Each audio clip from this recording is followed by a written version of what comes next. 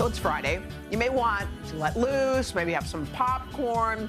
How about let us entertain you with a good old-fashioned game night? Oh, I love that. And someone who knows a thing or two about having fun at home, the author of Well Played, and our friend Meredith Sinclair. Hi, Meredith. Hey ladies, well summer is just around the bend and we are all ready to get back with friends and family, and I say game night or day is back. I have a lot of great games to share with you, but first I think we need a snack.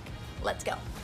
I think a popcorn bar is absolutely perfect because everybody can help themselves at whatever kind of toppings and seasonings they want. We found this really cool vintage popcorn maker and an all-you-need popcorn kit online. This is so easy to use. Your older kids can make it all on their own, and again, just come and go as they please.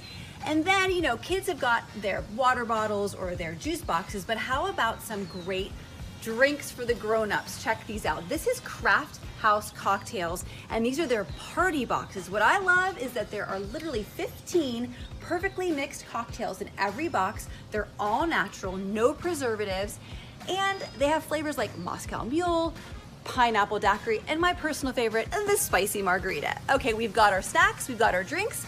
Now it's time for some fun and games.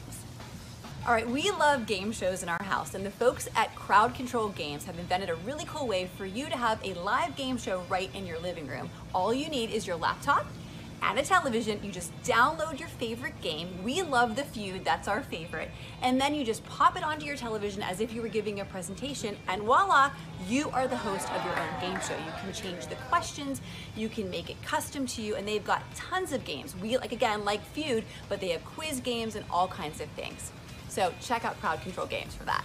Grown-ups need some playtime too, and these next two games are for the 17 and older crowd. So what I love about these is it's not about keeping score, it's just about getting to know each other and having fun. The first game is called Who in the Room, and this is a stack of 300 quirky and kind of personal cards. And what you do is you read one of the questions, and then everybody in the room points to the person that they think best is described by this question. So for example, it could be, who in the room would spend $300 on a t-shirt?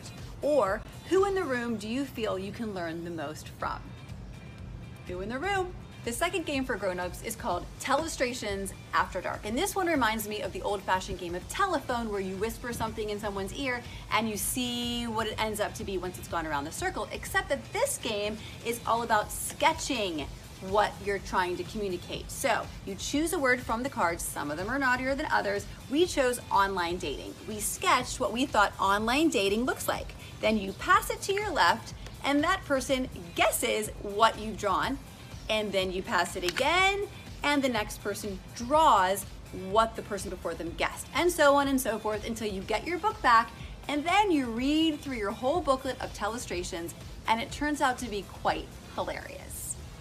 So this next one is just for the kiddos if they're looking for some active play. This is called Drone Home, and the whole goal of this is to get your little aliens into the drone so that they can fly home. So you launch them, and if it goes right into the drone, it takes off and flies home.